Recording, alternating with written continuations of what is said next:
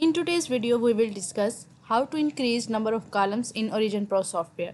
So here you can see there are total two number of columns in OriginPro software, and if you need to add your data in some new columns, then you have to add some columns here. So for adding new columns, you just need to press a key, that is Control D.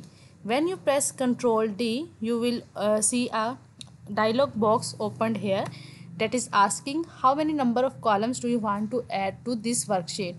So whatever the number you want to add here, just put here. For example, if you need to add 4 more columns in this worksheet, just write 4, then click on OK or just press enter. You will see 3 new columns have been added in OriginPro software.